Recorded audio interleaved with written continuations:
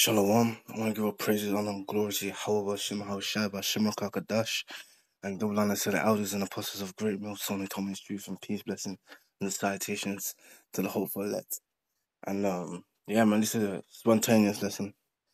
I was just in the kitchen thinking, and then the scripture just came to my head, and it was concerning something that basically happened yesterday, which I was getting some groceries off Uber Eats, and my mum needed some toilet roll, so I went to go get some.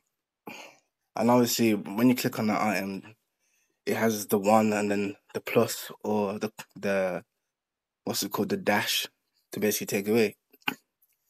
And I applied the toilet roll, and then it said like a little option come up, or should I say a dialogue come up, and it was like, "You've reached the max limit of this item." So I was thinking, if they're rationing out toilet roll, imagine what's going to happen with the food.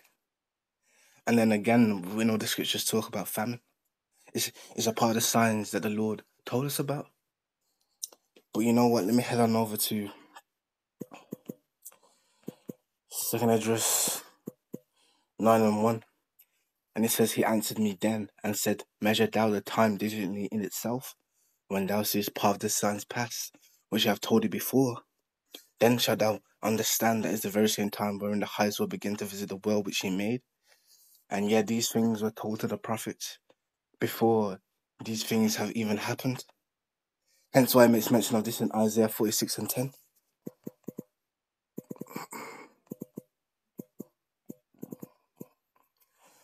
Here we go, Isaiah 46:10. This is declaring the end from the beginning and from ancient times, the things that are not yet done, saying, My counsel shall stand, and I will do all my pleasure. So there you go, man. These things were told to the prophets before the world even began, man. Because the prophets were already around. The prophets being 144,000 being the house of David. And just like the scriptures say, man, is it Hosea 12:10, if I'm not mistaken? I've spoken by the prophet.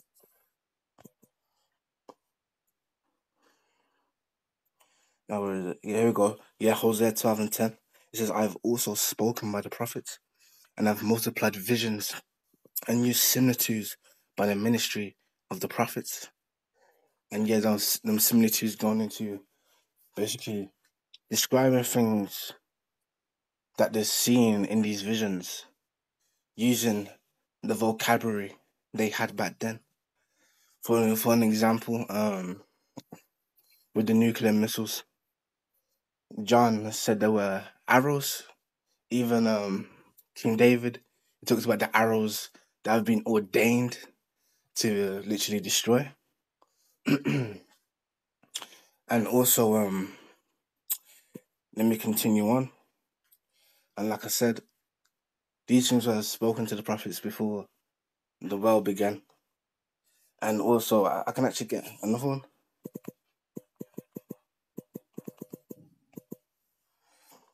Here we go. Luke 1:70. It says, As he spake by the mouth of his holy prophets, which have been since the world began. So like I said, these things, these visions, these prophecies were shown unto the prophets before it even came to pass.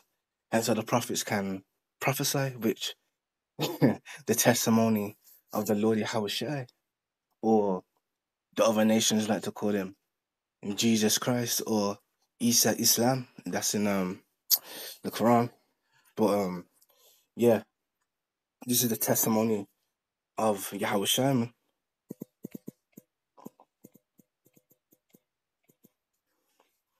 Revelation 19:10 says, And I fell at his feet to worship him.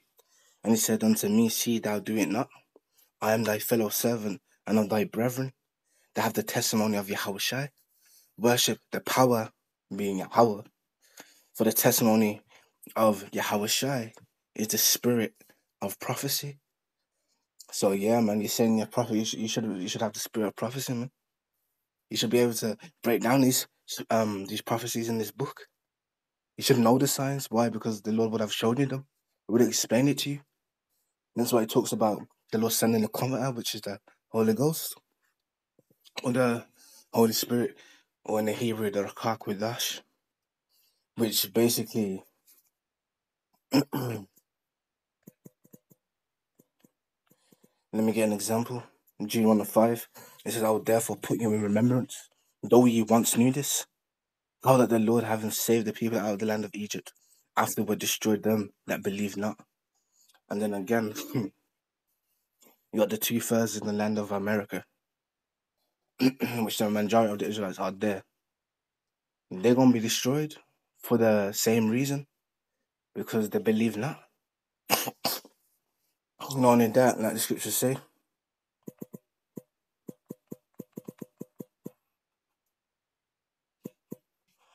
Ecclesiasticus 2:13 says, woe unto him that is faint hearted, for he believeth not, therefore shall he not be defended. So there you go, man. But yeah, carrying on.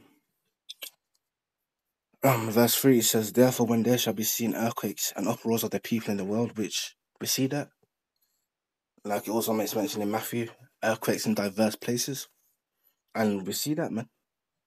Literally, there's earthquakes happening all over the earth, man, at record numbers.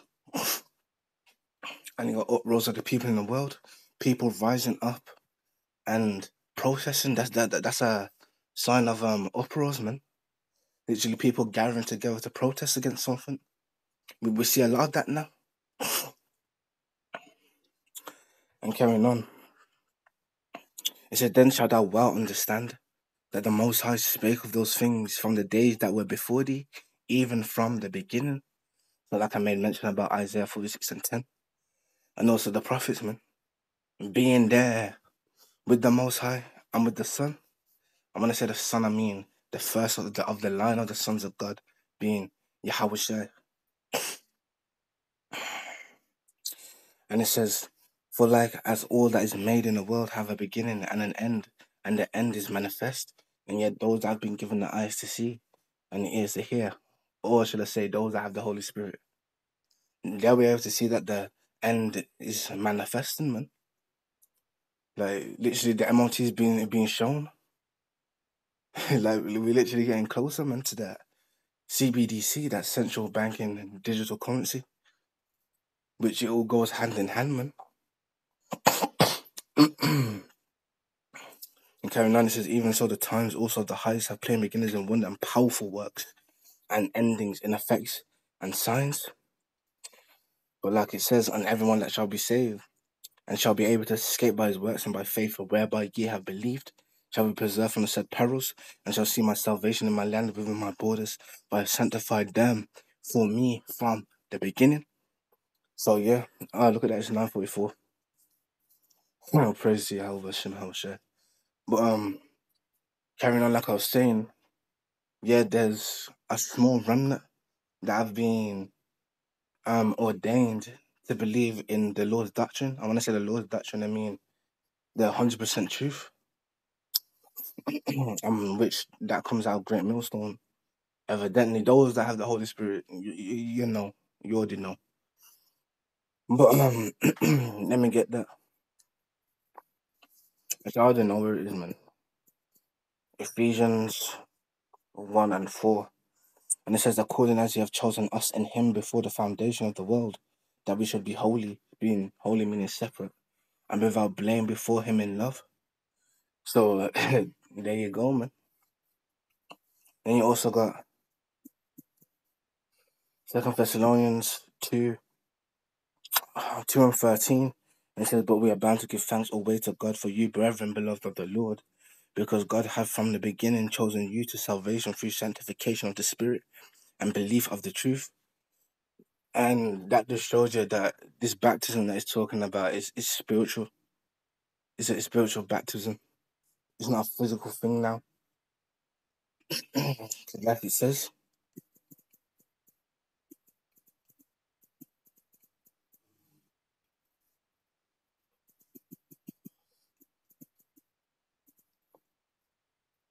Here we go, Ephesians 5:26. It says that he might sanctify and cleanse it with the washing of water by the word. So it's hearing the Lord's doctrine. That's what washes you and cleanses you. Receiving the the Lord's doctrine, man. That's the spiritual baptism, or being sanctified by the Spirit, man. Being able to understand the Lord's doctrine, which that isn't given to everyone. Hence, why they come up with some crazy stuff. And then on top of that, they can't even prove it with the Bible. They can't. They'll get um some verses that don't even correlate with each other. And even then, they don't even understand the words that are coming out of their mouth. Like when you read this book, you have to know what each of the words mean, what he's saying, otherwise you're not going to understand it.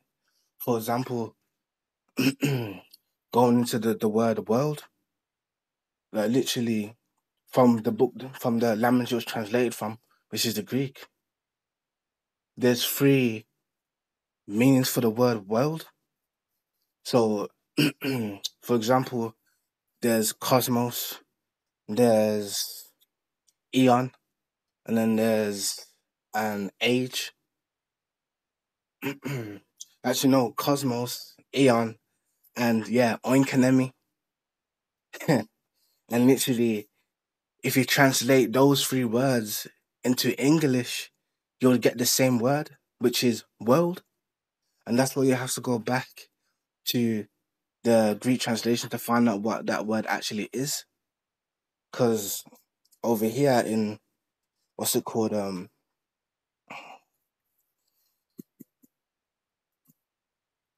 3:16. Because like it says, for God so loved the world that he gave his only begotten son, that whosoever believes in him shall not perish but have everlasting life. And this is taken out of context. Because the word there, world, it means cosmos, which an example of cosmos would be when a mother says, my children are my world, it's pertaining to a particular thing or a particular group or a particular person. That's an example of cosmos, which the cosmos that it's talking about here is, what should I say, the the word world that it's talking about here is cosmos, which is not everyone. Because like it says in John 17, let me get this, John 17, where is it? Yeah, here we go, John 17:9. It says, I pray for them. I pray not for the world, but for them which thou hast given me, for they are thine, and all mine are thine, and thine are mine, and I am glorified in them. So who's that is talking about? I pray for them and not the world. And you see in verse 9, that word world there is oinkanemi, which means the whole inhabitants. An example of oinkanemi is in the scriptures anyway, would be let me get this. It's Revelation 3:10.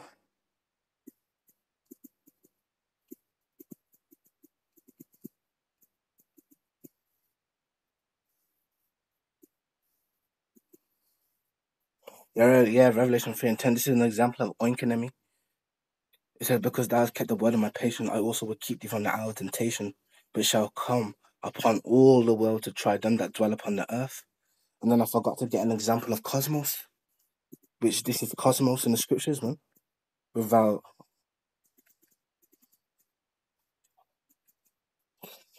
Isaiah 45:17, and it says, but Israel shall be saved in the Lord with an everlasting salvation. You shall not be ashamed nor confounded, world without end. So when it's talking about in John 3:16, he gave his only begotten son for the world. It's talking about the world of Israel, man. And Israel being the 12 tribes, being the Negros, Latinos, Hispanics, and Native Americans, including the Mexicans and Seminole Indians, man.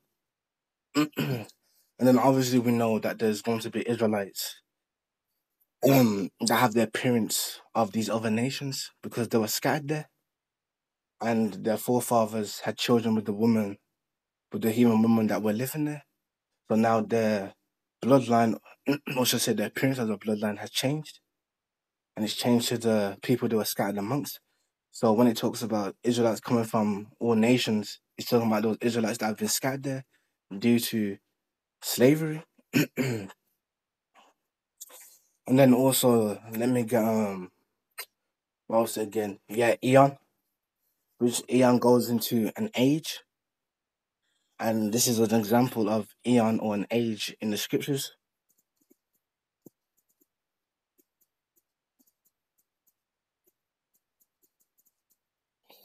Interesting.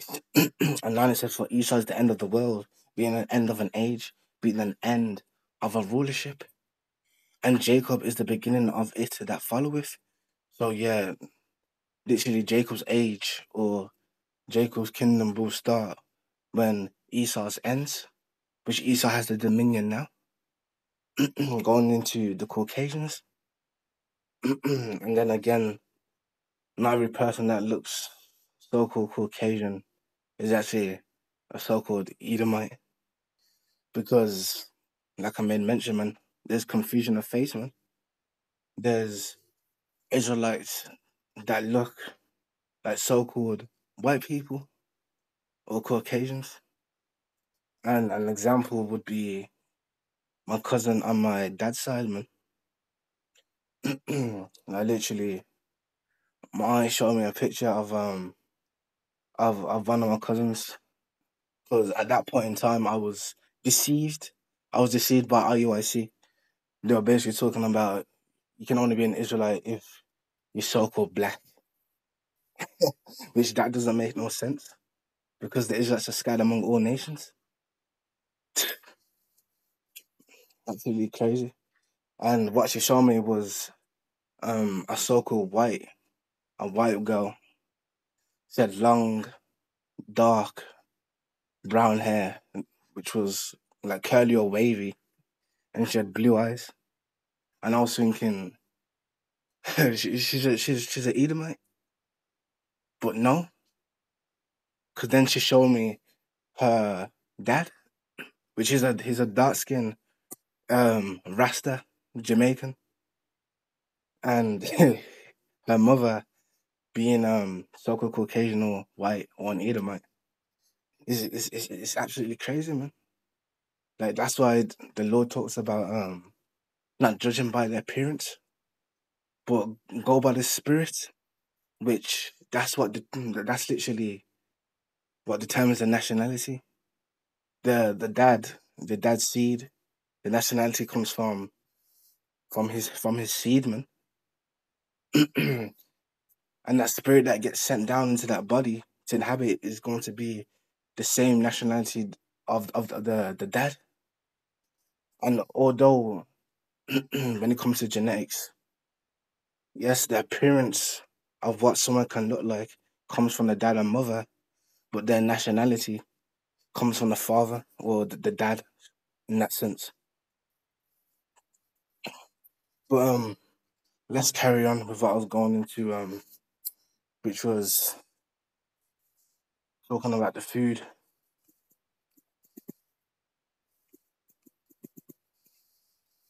As the next mentioned in 216 and 22, it says, "For many of them that dwell upon the earth shall perish of famine, and the other that escape the hunger shall the sword destroy."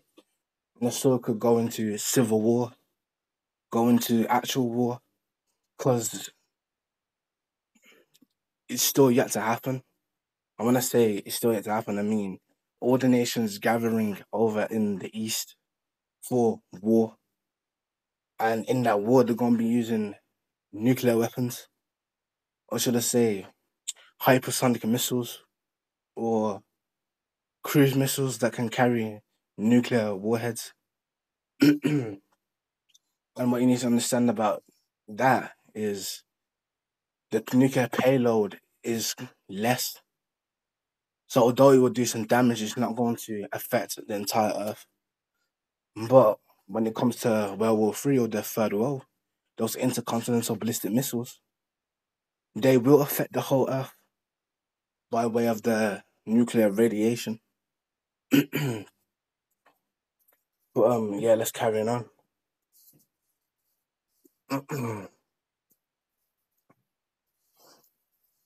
Yeah, that's what I was gonna get. It's uh, oh,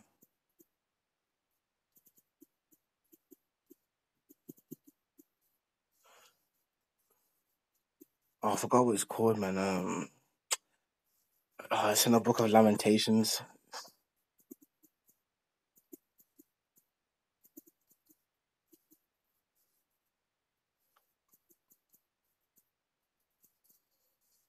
Yeah, here we go. Lamentations 4:9. It says, "They that be slain with the sword are better than they that be slain with hunger. For these pine away, stricken through for the want of the fruits of the field." So yeah, it's better to to be cut off by the sword or by some sort of weapon, because literally that pain it will go away.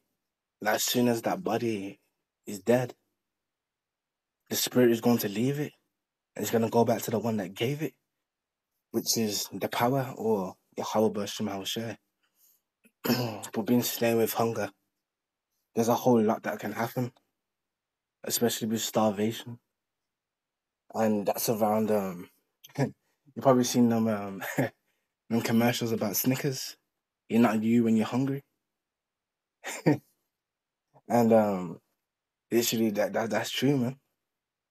Because literally people are going to be doing things that they thought they would never do because of the lack of food. As it makes mention in second address 15 and 16. Actually, no, let me start at 14. It says, "Woe to the world and them that dwell therein. For the sword and the destruction draweth nigh, and one people shall stand up and fight against another, and swords in their hands." Which this is going to civil war. Or you could think about the movies that pertain around martial law and civil war. And it says, "For there shall be sedition among men, and invading one another. They shall not regard their kings nor princes, and the cause of the action shall stand in their power." Meaning, when all hell breaks loose, they're not going to be sitting there looking to the government for help.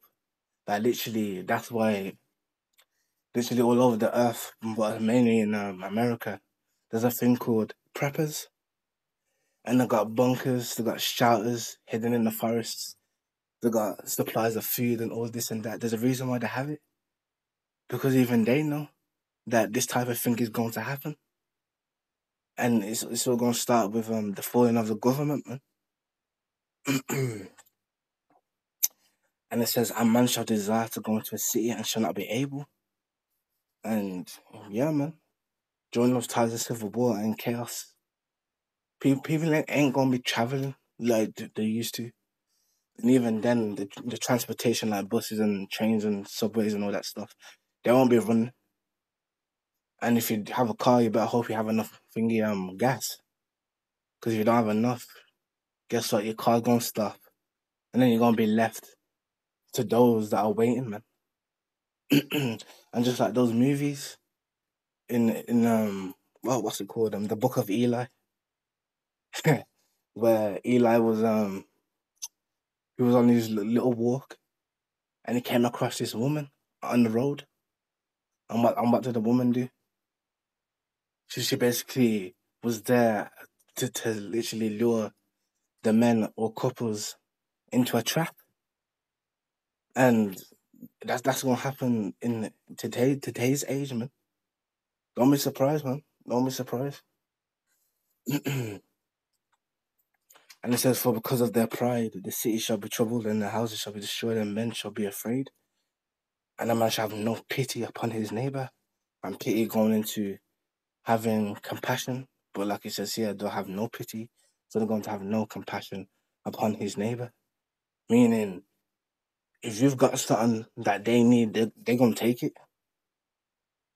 And like it says, "But shall destroy their houses with the sword." They don't gonna come in with them weapons, man.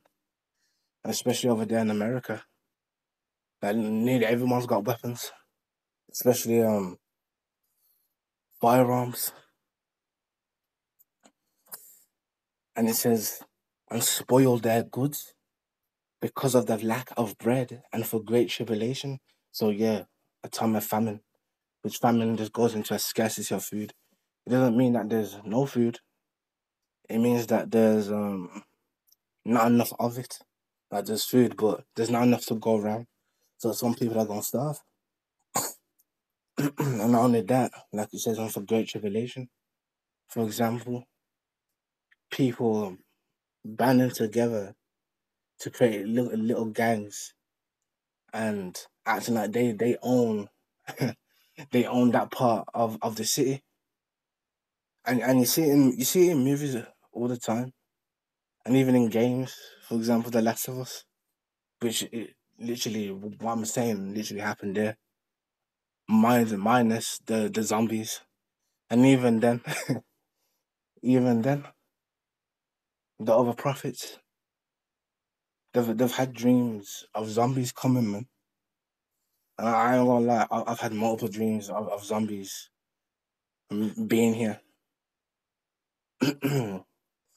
So yeah, but Jacob's really gonna be crazy. Like it also says, man, Jeremiah Jeremiah 30:7, and this is the last for that day is great. And if you actually go into that word great, it goes into something that's above average or something that's above the normality. So like it's talking about here, it's talking about Jacob's trouble. So like it says, for alas for that day is great, so that none is like it. It's even the time of Jacob's trouble, but he should be saved out of it. And yeah, the ones being saved out of it are the ones written in the Lamb's Book of Life. But like it also makes mention, it's a time like never before. It's a time of trouble that hasn't been seen upon this earth. So imagine all these bad things, all these bad times that have happened on the earth. Jacob's trouble is gonna surpass all of that, man, put together. even even slavery, man, is gonna bypass that. It's gonna surpass it. But yeah, man, I hope this was edifying. I'm gonna give a praise and honor, glory to Yahweh, Shema Shabbat, Shalom, Kakadash, and Shalom.